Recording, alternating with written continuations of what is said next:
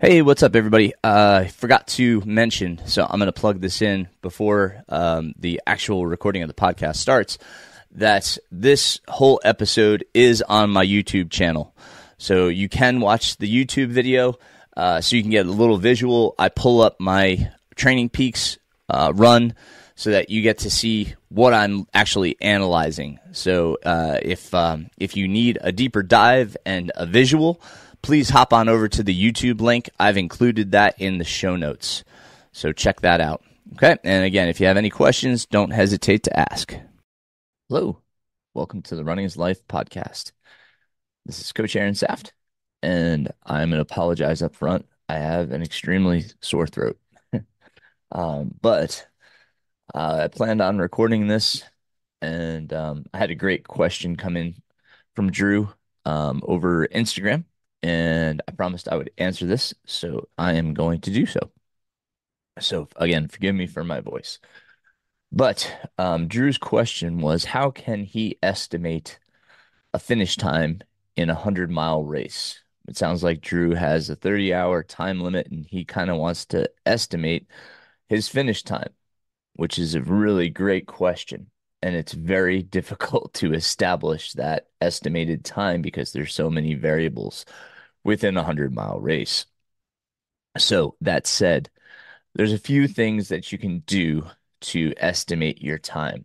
The first is quite simply look up your results and look at people that were around you. And you're going to have to do a little bit of digging and find runners that are around your finish time or around um, your I guess your percentage that ultra sign up gives us as as wonky as those are, but it is a good metric to understand your level of running versus someone else's level of running when you look at their percentage, their rank, if you will. Okay, they should have a similar amount of results, and they should have similar finish times in similar events, if not the same events, so that you can compare them. And then hopefully you can look at their finish time from this 100 miler that they did previously. Again, you might have to do a little bit of digging and make sure that the course was the same, but that's one way that you can estimate a finish time. Now, again, you may want to reach out to this runner and say, how did this race go? What is it a legitimate comparison? In other words, did they have a decent race or did they have a really bad race? So you don't just say, well, here's what I'm guessing my finish time is going to be based off of this finish time. So anyway, all that said, do a little bit of homework, a little bit of groundwork, reach out to runners, okay? Kind of find out how the race went for them. That way you have a comparison. Okay? That's one way to do it, all right? So use Ultra Sign Up as a tool, right, to compare yourself. Okay? That's one way. Now the next way takes a lot of kind of digging as well. Okay? So each way is going to take a little bit of legwork to do. Okay? This one, you're going to use a comparative effort or race or run on a similar, if not the same course. Okay. So this effort, if we're looking to find 100-mile estimated time, should be somewhere in the ballpark of 40 miles to 100K. Okay, that's what we want to use for distance in comparison. Hopefully it's within your build. Okay. Um, so if you haven't done this and it's getting too close, obviously this is not a good way to do it. I would use the ultra sign up way. Okay. So if we're getting really close to race day, and you haven't done this, just ignore this one. But what I'm doing is bringing up, this is my Heartbreaker 50-mile data. Okay. This is what I uploaded to Training Peaks. And I've had a few questions while we're talking about that, about, where am I at? And I'll talk about that at the end here. I want to answer Drew's question first, but this is Heartbreaker 50 miler. Okay. This is my data from the race. This is on the Hellbender course. So this is how I used my data to give me kind of a ballpark figure as to what I can anticipate running at Hellbender, given that Hellbender has a nice day, a good day, and I have a good day, right? So this is going to be for my A goal, right? Again, I'd suggest creating a B and a C goal, right? So my A goal is 27 and a half hours, and I'm going to tell you how I arrived at that. My B goal is 30 hours, and my C goal is, well, if I go over 30 hours, I probably just need to stop because I got to get to the kids' state qualifying meet for track. So I'm hoping to achieve my B. I can't do a C. Like most people can just finish, right? So whatever the final cutoff is, that's usually your C goal. I don't have that option. Okay, so I'm kind of limited to an A and B goal. I'm not going to let it put pressure on me. If the day's not there, the day is not there. I just need to understand that because I need to get to the track meet and be with the kids. So I'd rather sacrifice that and be a part of their day than to finish this and miss them because in my mind I'm already being selfish enough and running Hellbender. So I need to make a little bit of sacrifice as well. So anyhow, this is the heartbreaker. Okay, this was in my build. This was you can see here Saturday, March 23rd. Okay, race date for Hellbender is May 10th. Okay, so I had plenty of time in between the two. Um, and so a few things here. Um, what we want to do if you do not have, let's start with that. If you do not have a race that is on the course that you are doing, okay, and you can't go train on that course and do a comparative effort, like a training run, a long training run on that course, what you do want to do is find something that's comparative in elevation gain and loss. Don't forget about the loss part, okay? And what you're going to do to calculate that is you are going to add the total amount of elevation gain plus the total amount of elevation loss, and then divide that number by 100. And again, that is going to give you the average amount of gain and loss over the course. Okay. So, with that said, you're going to want to replicate that in this event. Okay. So, I was fortunate enough, Heartbreaker is on the Hellbender course. So I have a direct comparison, which is awesome. If you don't, again, you're going to probably have to jump on All Trails or Gaia or Caltopo or any of those mapping um, apps or online um, websites that allow you to plot the course to try to find something replicable, right? Something that is in the ballpark of the race you're doing. And perhaps your race is completely flat, which, if it is, that's pretty easy.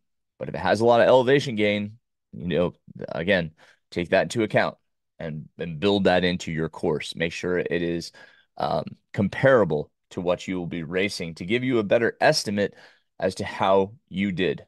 Okay. Now here, I'm gonna hide the pink and the yellow lines. That's pink is my power, which I don't believe the watch can accurately record, and yellow is my cadence. Okay, so I'm gonna hide those, and I'm just gonna show my pace. Okay. Now, perhaps you don't have access to Training Peaks. That's fine. You can create a free account. That's within, there is a free account on Training Peaks. So you can use Training Peaks. The premium adds a few other features, but the free account is great. So you can use Training Peaks. If you don't have Training Peaks and you look back at Strava, you can still use Strava to look at this data. Okay. So, and if you don't have either of those, look at your watches app. So if you have a Garmin, look at the Garmin Connect. If you have Coros, look at your Coros app. Wherever you can dig into the data, and I suggest looking at it at your on your desktop so you can have it in big expansive view as I have it here. Okay. The only other metric that I hit everything, the only other one that I want to see is elevation gain. Okay. So when we're looking at this data, I want to see the elevation profile, and my pace. Okay. Those are the two variables that we want to see. All right. Um, Now, the next piece is you have to be very good at understanding the effort, right? Now, whether it be that you run off of rating of perceived exertion or RPE, whether you run off of heart rate, you have to understand what your metrics are telling you. Okay. Now, again, I didn't have heart rate on this one. I didn't wear my heart rate strap, so I don't have that data. So here I'm basing this off of my rating of perceived exertion. And then I can also look at my pace. How did my pace do? And that's something we're going to dive into here and talk about what the pace looks like. Okay. Um, so with that said, um, this was to replicate Hellbender to my best. I didn't want to race this. This was not me going out to race, right? This was me going out to figure out where I'm at in my training so that I knew for Hellbender.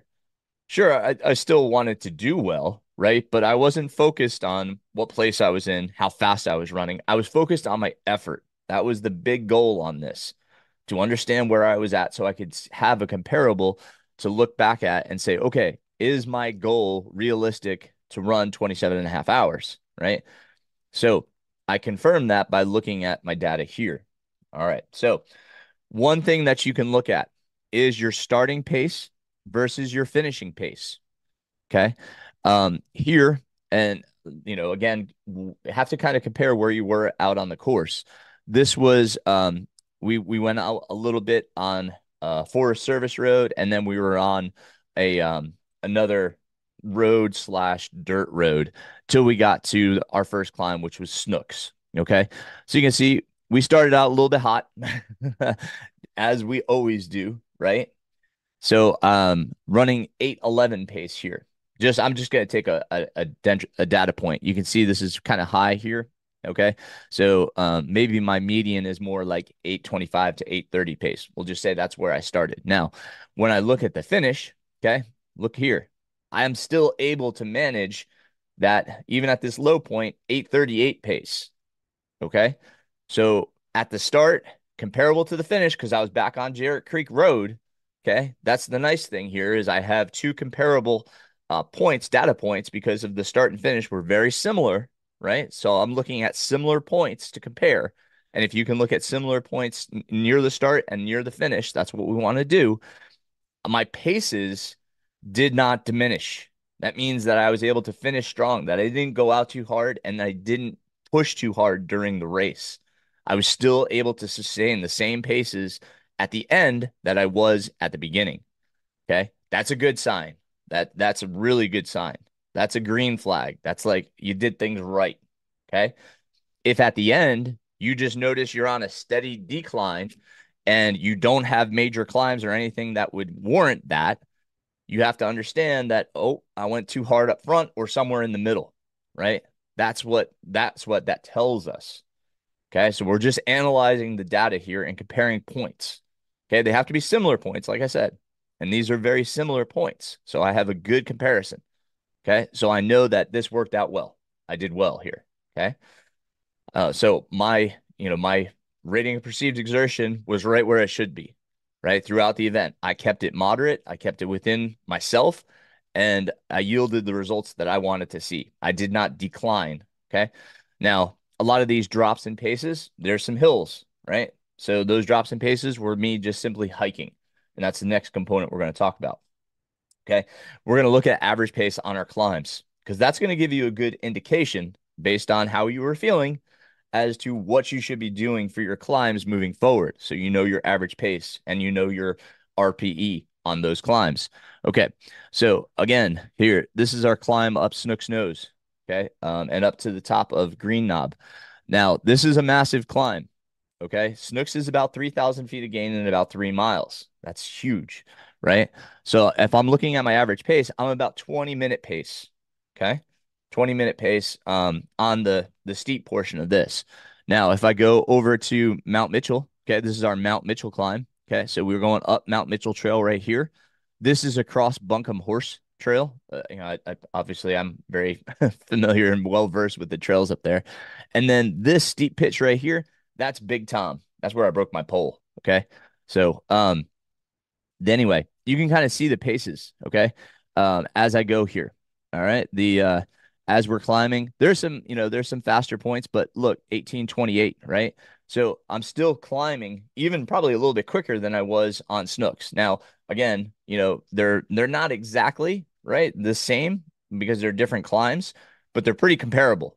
They're both single track, both have some technicality to them, both have a pretty severe steepness to them. And I'm going pretty good right there. Um, so, that's two climbs. Okay. And then I pop over here. This is the climb up Salto and up Bald Knob Ridge. Okay. Long final climb. Okay. We're deep into the race now. We're well over 50K into this race. So looking there, 1646 pace.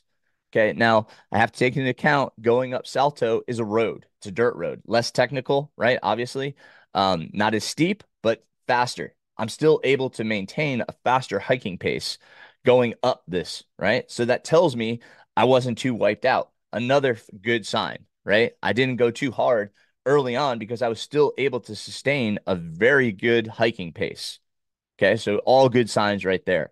Again, if you're diminishing, right? If your capacity to hike uphill is getting slower and exponentially slower, then that's a red flag.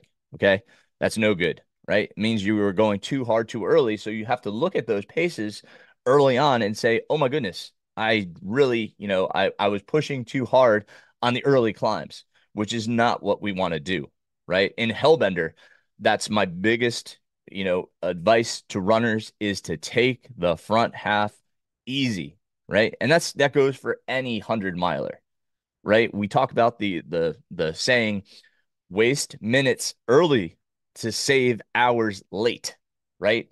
Because if I'm slower up front, right, just because I want to be conservative, I can either maintain or as you see right here, I can go faster in the tail end and I'll be passing people and getting, closer to the finish that much quicker, right? So waste minutes early, go slower early to save hours later. We don't want to slow down so much. That's the idea here. Okay, so that's looking at climbs. You can also do the same for descents to kind of see how you were doing on descents. You can look at the pace in comparison. Did I slow down on descents or did I speed up? Again, they need to be comparable, right? We have to be comparable when we look at these, but that's another factor that you can look at. But the climbs do tell you a big story. Okay. So look at your average pace early versus average pace late on a comparable surface. Look at your climbs. Break your climbs apart. Now, the nice thing about climbs is you can on Training Peaks is that you can actually create a segment here. I can click here, I can drag all the way through the climb, and then you can see I created a new selection, right? So in Training Peaks, I can now have this new data point and I can go down. Oops, I can go down here and I can find my new data point. And with that data point, I can kind of analyze that data. Okay. So that's why um, I like Training Peaks because I can go through and I can look at that segment and get the information on that segment. Okay. So that's that piece. Okay. All right, moving on. Um, so I've got this data, right? I've got this in front of me. I'm looking at this as a whole now. Okay. I'm looking at a finishing time of roughly, I was almost 51 miles. Let's just call it 11:30, right? It took me 11 hours and 30 minutes to complete, we'll just say a 50-mile run. All right. Now, taking that into consideration, this is not the simple math, okay? Yeah, it's a little rough. I'm saying, okay, if I double that, that's going to be what, 23 hours. Okay. Now, of course, in a 100-mile, we do expect to be a little bit slower on the back half. Okay. With Hellbender, it may be that it's slower on the front half because it's heavy loaded with climbing, right? So we may be slower on the front half and hopefully back faster on the back half. But with that said, I don't anticipate that I could sustain two 11 and a half hour efforts. I couldn't do 23 hours. That's kind of, that's not what this suggests. Okay. You have to add on a little bit due to the fatigue of 100 miles. You're doubling this. So there is going to be some fatigue. And that's where the 27 and a half hours came in, right? So if I double this, I'm at 23 hours. So I'm giving myself 4.5 additional hours. Okay. That's on the high side. Okay. That's on the high side. I'm being way I'm overestimating. Okay. I'm hoping I can run faster, but the reality is I'm giving myself plenty of time for fatigue in this race. Okay. That's where I bumped up 4.5 hours to say, okay, this is a big window, right? So I have somewhere between, let's just say 23 hours and 27 and a half hours is what I'm estimating based off of this data. Okay. This went extremely well. I had an extremely good day. Now, the reason I add that much time is because there can be other factors that come into play on race day. And that's what you have to consider. Okay. So, this was an extremely good weather day. It really didn't get that hot. Got a bit more warm towards the end of the day, but when we were up on Mitchell, it was in the 30s. Okay. So this was actually a pretty cold, nice running weather day. Hellbender could potentially have hot weather. We could see temperatures in the 80s. Okay. I say hot, but we'll say warm weather. It could be in the 80s during the day here. That is another potential for a slower time. Okay. Because if we're looking at, let's say, 11 a.m. to say 5 p.m., where we're going to be in the 80s, that's going to slow pace down, right?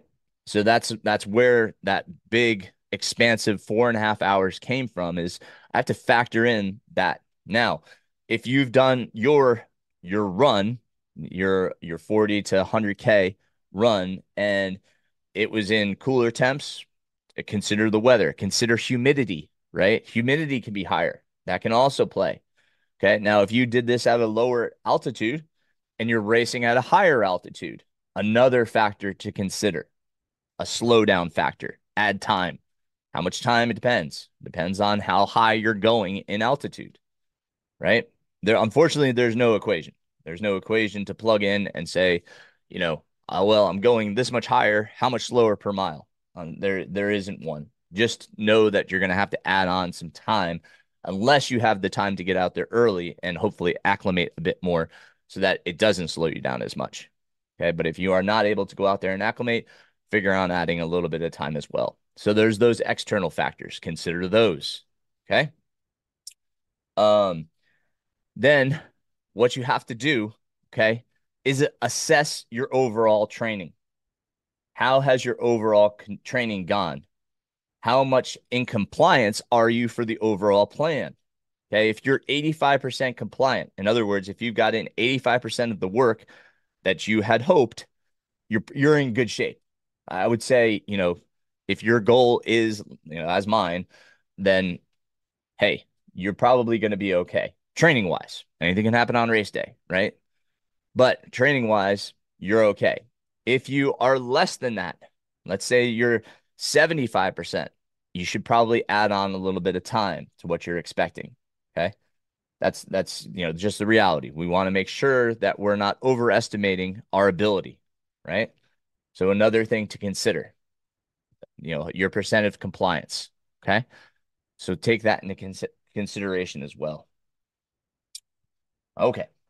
Um, and then, you know, man, um, what else can I say, Drew? Hopefully that gives you a really good overview of how to look at and predict your 100-mile time. Okay. It's certainly certainly not an exact science in either case. Remember, there's the ultra sign up way to do it. Then there's looking at your data. Okay. Um, it's if you have a friend, a coach, someone that can look through it with you, that's fantastic. Okay. It really is worth the analysis to kind of say, is this realistic? Okay. But unfortunately, there's no tried and true way to say this is an exact science and this is what I can anticipate, especially with a 100-miler. But this should give you a rough estimate as to, okay, I can expect this time, to tell my crew, my pacers, and then you can use Ultra Pacer to kind of come up with a guideline as to, okay, so I should be coming through these aid stations roughly at about this time. Okay. So use the tools that are out there to, um, to not only create routes, but to analyze the routes. Because you can actually, I had a plan for Ultra Pacer. I can now take this data, plug it back into Ultra Pacer and see how did it go according to the Ultra Pacer plan. You can also analyze and compare that. And that's probably a whole nother podcast. But, I think this should give you a good idea of how to look at your data and assess where you're at and what to expect for your 100 miler. Okay. I really hope that helped, Drew. If you have further questions, don't hesitate to ask. It was a great question, and I appreciate you asking. All right, let's move on here. Other things that are going on. Tomorrow, I will be interviewing um, Tim Nooney. Tim was just on the Adventure Jogger podcast. Kind of funny timing. We seem to have similar timelines on our guests, but Tim and I are going to talk about being a professional runner and how does that compare to when I started. Tim is with La Sportiva. La Sportiva was my first sponsor. So we're going to talk about, what it looked like then and what it looks like now. And then he has another topic that's of pretty cool interest. I wasn't familiar with the trail of which he spoke, but we're going to speak on a trail out west and see if that's something that would, maybe work here in the East. So some pretty cool stuff we're going to talk about with Tim. I've continued to reach out to the Forest Service. I want to talk about user trails, the user trails being ones that weren't created by the Forest Service, but we use ourselves because somebody went out there and built them on their own without Forest Service approval. So going to talk about the impact that can have and why the forest is trying to crack down on it. Okay, so stay tuned for that. Um, so some good stuff coming up. Getting onto my personal training, I've had a number of questions about, am I okay? I'm fine. I'm fine, other than this sore throat. As I described a few episodes ago, I really just got tired of wearing a watch and being confined to metrics. You can see I'm not wearing my watch. I haven't been wearing my watch, and that's why you haven't seen anything on Strava. It's not that I don't want to share my training. That's not the case. I just want to enjoy my running, and I was really becoming burdened by having a watch on. I talked about that a few episodes ago, and I've just really been enjoying my running again. I just go out for a run and just listen to my body, go out for a non-specified amount of time. I may just say, hey, I want to go out and run this loop today. And that's what I do. And I'm like, well, I've got to this point, kind of feel like I'm done, so I'm gonna head back. And so it's been great. It's, I just kind of wanted to get back to enjoying my running, without, looking at the metrics all the time. I actually downgraded my Training Peaks account. It was about to renew, and I figured I just don't need to yeah, to be to diving deep into the metrics, especially since I'm really not even tracking them. So it's not that I haven't been training. I've been training. I've been running. I've been having fun. I've been doing good.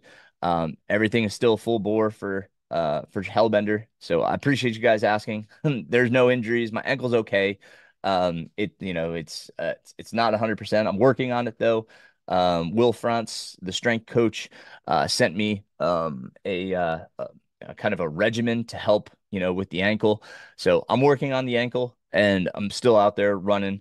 I've also kind of just recognized that in the spring, it's just really tough for me to put in a lot of time out there because um, the high school is just really, really busy. We race a lot. We had such great results this past Saturday at the Carolina Distance Carnival. The kids did amazing. We had so many PRs in the 800 and the mile. And we had one of our guys race the 2 mile. He ended up winning the elite heat. There was only one heat of 20 people they took for the meet, and he ended up winning and setting a huge PR. My son set a PR in the 800, broke 2 minutes for the first time in the 800. Like I said, it was just a great meet. And but we were there. We left at 8:30 in the morning, and I didn't get home to my house until 3 a.m. So it's a lot, and it's a big commitment, but these kids are worth it. And I'm just putting my priorities towards them and not myself right now. And that's the way it is. I'm enjoying it. I don't feel bad about it. And that's why I just enjoy just going out for a run, whatever it may be, however much I can get in. So that's just where life is right now. And I'm enjoying that fact. I'm enjoying the, being out there, coaching, and it's so rewarding, to see these kids when they PR. So I'm going to keep working on that. The registration for the Flight of the Falcon, the 24-hour event that we're hosting at the West Henderson High School track, is open on Ultra Sign Up. I will put a link in the show notes. We're only taking 25 spots. So, I'm hoping people will come out. We're just asking for, on top of the registration fee, people to raise $250. Come out and support the program. The kids will be out there running. It's really going towards a good cause. These kids have no locker room, nowhere to store their stuff, nowhere to get changed other than in the restrooms, and then they leave their stuff outside, which is just, it doesn't seem right to me. So I'm working on trying to get them a building. So yeah, that's what we're working towards. That's what we're raising funds towards. That's what this event is going towards. So it's for a good cause. And if you can't make it, it's August 3rd. Yeah, please share the event. Get it out there for me. I really appreciate any support you can throw this way. As soon as we have the donation links up, if you're in the place to donate, I'll put that link up in the show notes as well. And I'm gonna keep pushing it out on social media, so you'll find the information there. But it's called Flight of the Falcon. It's on Ultra Sign Up, and I really hope some folks can make it. So thank you for being a part of all of this. Really enjoyed it. It was great meeting people at the Asheville Trail Film Festival on Sunday. Really got to see so many people. It was such a nice event. Tara Pruitt did amazing. We had her on and we talked about the film festival. It came to life Sunday, and it was wonderful. Some wonderful, wonderful films. Hit home too. There was two films. One was on Western States, which was incredible, and the other was on Leadville, and both were. I was getting emotional because it brought back a lot of memories. Pretty cool. So. I hope you get to enjoy the film festival wherever you are. And if you have questions like Drew, please drop me a line, however you want to communicate to me. All my communications, ways of communicating with me are in the show notes. Um, I have I have a few spots that opened up for coaching. So if it's something you're interested in, please reach out and we'll discuss whether we're a good fit and see if you want to move forward with coaching. So a few spots are open for that. Other than that, though, I know that's a lot going on, but I hope your training goes well. And as always, if you have questions about anything, just reach out. Okay. I appreciate your time. I appreciate you listening, being a part of the podcast. As always, I appreciate the Patreon support to help me keep doing this. And until next time, my friends, keep moving forward. Running is life.